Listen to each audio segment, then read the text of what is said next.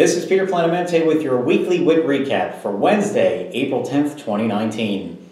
The Student Government Association Senate passed its official budget for the 2019-2020 school year at its Monday night meeting. The budget passage was slightly out of the ordinary as many Senate members motioned to vote on the budget the minute it was introduced. Although the budget passage was quick, this SGA meeting was particularly special for SGA President Aubrey Singleton, since it was the last official meeting as SGA President. Singleton's tenure as SGA President has seen quite a few ups and downs. His way of addressing the copay controversy at the Wellness Center was met with heavy criticism last semester by both SGA senators and students alike. However, his leadership, compassion, and outreach helped unite students during the protest last week and has been seen as a positive role model for many incoming Rowan students. Scalps were bared and hair rained to the ground in the Student Center pit last Saturday as Rowan held its annual St. Baldrick's Day fundraiser. The event raises money and awareness for the fight against pediatric cancer and of course shaves a lot of heads. Friends and family gathered in the pit and tried to reach $40,000 goal.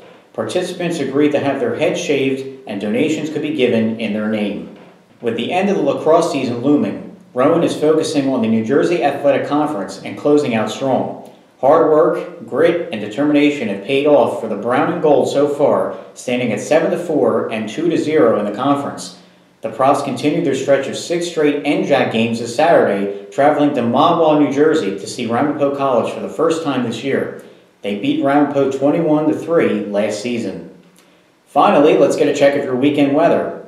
Do you like clouds? Because we'll have plenty of it this weekend. Thursday will feature mostly cloudy skies with breaks of sun.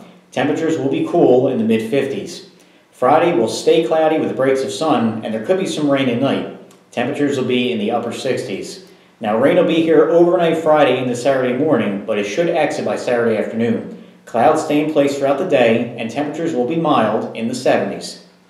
Sunday stays cloudy with breaks of sun, and there could be some more rain during the afternoon and evening. Temperatures will drop a little bit to the mid-60s. And that'll do it for this week's edition of the Weekly WIT Recap. For more news anytime, be sure to visit thewitonline.com. I hope to catch you back here next week.